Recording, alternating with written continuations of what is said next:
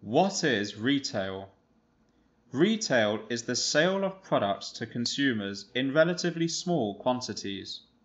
The consumers do not then sell on what they bought. In other words, the buyer does not resell.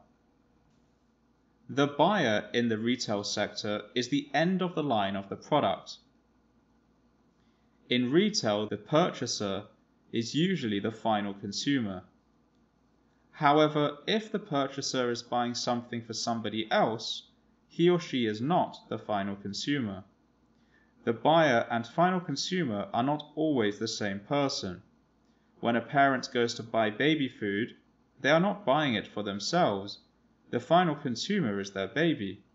However, if somebody goes out to buy a beverage and then drinks it immediately, they are the final consumer.